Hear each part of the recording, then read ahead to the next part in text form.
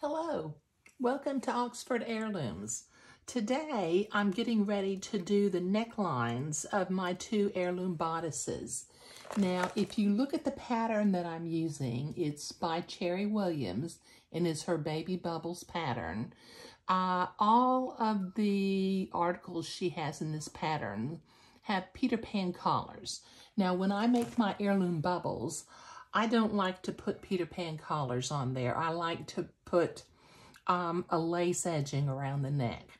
Now, how I start this, I take a piece of entredot and I kind of estimate the length around the neck.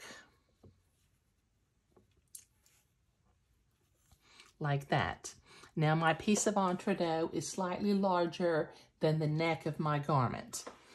And then I put the lace, I just stretch it out straight. And I've got some lace that I'm using. I'm not sure if you can see this. It's just a narrow little lace. And what I want to do is I want to measure the length of my entredot one time. You know, to the end of the entredot. Then what I do is, before I cut it, I fold it in half.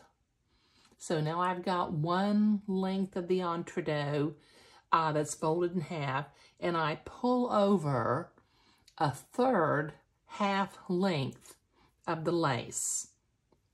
And then I can cut it there. Now I have a length of lace that is 1.5 times the length of the entredot that I'm going to attach to the neckline.